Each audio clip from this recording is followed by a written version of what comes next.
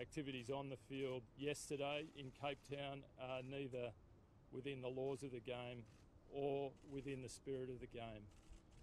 And for us at Cricket Australia, that's extremely disappointing, but more importantly for Australian cricket fans, it's extremely disappointing as well.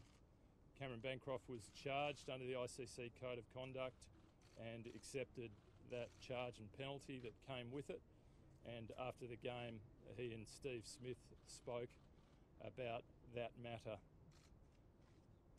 Unfortunately, that's not the end of it and can't be the end of it. We have a responsibility to take this further and to understand more about the issue. And we will, over the next couple of days, get a deep understanding of what happened and why. And to that end, I've asked our Head of Integrity, Ian Roy, to travel to South Africa today.